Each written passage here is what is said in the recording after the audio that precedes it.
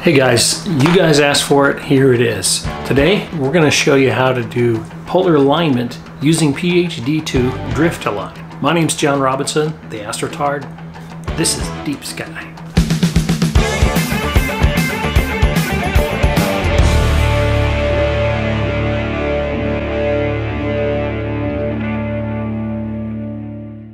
Okay guys, we have 1 hour of clear skies tonight. So the only thing that I can do that's productive, I think, is to answer a viewer's request. I have multiple requests actually to go into more detail about how I use PHD2 to align to the polar equator. As you know, if you've seen my other videos, you know I cannot see Polaris from my house because my house blocks the north. And so I use PHD2 drift align to achieve polar alignment. And I made a video on that, but maybe I wasn't showing you all of the steps to adjusting the RA and DEC. So this time I'm going to show you step by step everything that I do to polar align using PHD2 drift align. So let's get into it. I'm going to assume that you already have set up your mount and you're ready to go. You know, you've got your marks in place so that you're already roughly polar aligned. You've got your vibration pads down, you put your tripod up, you added the mount, you installed the extender bar, you did a bubble level, you added the weights, you added the scope, you wired it up, and you're ready to go. Obviously you've turned on the power, you've set your date and time, you've done a 3-star align. At this time of year I am usually using Sirius, Murphac, and Procyon. And now we're ready to jump right into the drift align. So to begin, we're going to start with stellarium. Okay, so the first thing you want to do is actually connect stellarium to your mount. So you go into the telescope section of stellarium, make sure it's connected, and then now you can control the mount from stellarium. What we're looking for is where the east and west line crosses the north and south. We're going to find a star, and that's a position 90 degrees orthogonal from Polaris. So we're finding the star in that position. I've pressed Control A, and you can see now the mount is moving the telescope to that position where the east and west meets north and south. Now I'll speed up time. It's just passing through Polaris right now, getting down there to that orthogonal position. Make it go a little bit faster so that you can see that. And yeah, so here's what it looks like outside when it's pointed 90 degrees orthogonal. And now we're in the right position to begin the drift align. So we're going to have to stop the connection to the telescope because only one connection is allowed on the driver to the telescope. We'll go into PHD2 and we'll press the little USB button. We'll press the connect button. Now the PHD2 is connected to the scope.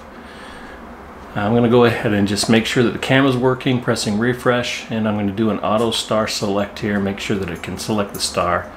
And it can. So now we're going to go ahead and do our drift align here.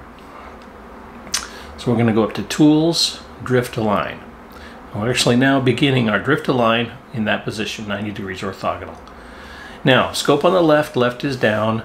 We're going to press Drift.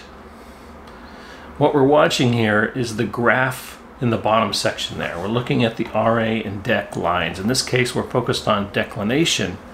What we're looking at and watching the graph to achieve what we want to see is the red and the blue lines aligning on the horizontal plane. And you can see that it's way off. So I need to go outside and do some adjustment on the declination. So let's go outside now and make that adjustment. So the way to think about this is scope on the left, left adjustment is down. Scope on the right, right adjustment is down. In this case, my scope is on the right. So the right side is down. So I'm going to screw this one in and pull this one out. We'll loosen this side and we'll tighten this side. And it's way off, so I'm going to do a full turn. But anyway, this is what it means, scope on the right and right is down.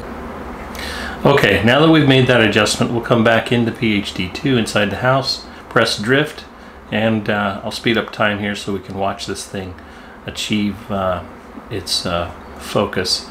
You can see that now we've gone too far. It's too low, so I need to go up.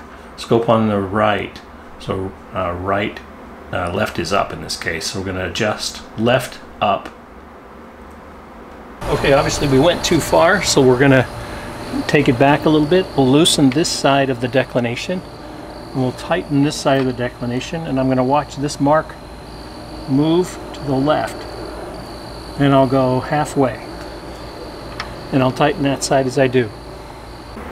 Okay, back inside to PHD2, pressing drift again, speeding up time, and we're watching that red line, see if we can get closer to the horizon. And it looks like it's getting better. You can see that it's not exactly there, but we are making a difference. This time, scope is on the right, right is down. We want to go up, so we're going to adjust our left declination inwards. Loosen the right side, adjust the left, and we're watching this mark right there. It's getting back towards the center position. Tighten that side. Let's go back in and check. Okay, 4th time's the charm. This should do it. So we'll go ahead and press drift again, speed up time, and you can see the result here in the graph. It looks like in this case we've found the magic position for the declination. So the red and the blue lines are achieving unison along the horizon. So what we're going to do now, we've disconnected PHD2, we're going to reconnect to stellarium. Now we're working on right ascension. For right ascension, you need to move the telescope to where the east-west line is near the horizon. I'm going to choose the western horizon. I'm going to choose a star on the western horizon, and I'm going to tell the telescope using stellarium to go along the east-west line to that horizon. I press Control A. I zoom out here, you can sort of see the telescope move in that position, and you know, maybe I'll speed up time so that you don't have to watch this thing move, but basically we're moving the telescope. When you see that little round thing moving, that's actually the telescope moving outside. Okay, slowing it back down again, you can see we're getting it on the western horizon, and maybe we'll just kind of go outside and show you what that looks like. So now you can see the telescope is pointing in near the western horizon, just above the fence line over there. And now we're going to adjust the right ascension. Okay, so we're going to turn off our connection to the telescope in stellarium because we have to reconnect it to PHD2. So I press stop here, and I go back to PHD2, press connect. So now PHD2 is connected. Bring up Tools, Drift Align, and we'll go to the altitude section here. And again, this is an indication go to the horizon, which we did. We're going to press drift on this and watch it go. It will do an auto star select. Now notice how it's kind of grainy, and I've sped up time here, but we're a little bit, it looks like a little bit maybe high in the right ascension. In this case, right ascension is red, not declination. So we're going to go outside, we'll make an adjustment, and see if we can bring that back down. Up is down. Loosening this guy, lifting this guy up. Okay, isn't that good? Okay, so after adjusting the right ascension, I went up a little bit. Going up will hopefully make the line go down. Pressing drift, speeding up time now. And don't worry about the fact that we're losing the star. It finds the star again. And it looks like this time we are going to zoom in and find our right ascension unison on the horizontal line here.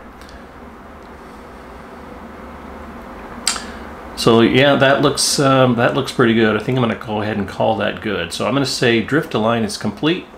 Here's the proof. All right, so here's the Jellyfish Nebula. I captured 10 minutes on this. Let's zoom in here. You can see my stars are mostly round, which is indicating that the guiding is pretty good. Let's actually check the guiding. This is after doing that drift align, so what does the guiding look like? So you can see we're at about a 0.9 total error, which isn't the best, but it's good enough. So I guess you can say drift align was successful. Okay guys, hopefully that made sense. So let's just recap how to do this. So after you've got your mount in place and you're all level and you've done your star alignment, then you're going to go ahead and you're going to use stellarium to point yourself in a position in the sky which is 90 degrees orthogonal from the North Star, Polaris. Then you're going to use PHD2 drift align and adjust the declination till you get the blue and the red lines to meet on the horizontal plane. Then you're going to move the telescope to a position along the east-west line. I chose the western horizon. You could also choose the east, I suppose. And find a star in that location. Press drift align again, and now you're watching the red and the blue lines and adjusting the right ascension levers to get that in place. So what you're essentially doing is simulating what you would do if you were using your polar scope, adjusting the RA and DEC, and using the drift align graph to guide you to get you to that perfect alignment. And if you found this video helpful, then I encourage you to hit subscribe. And remember, there's another video I did on this, and I'll put a link to it down in the comments, and you guys can watch that if you want to. Anyway, I've rambled long enough. Clear skies. We'll see you next week.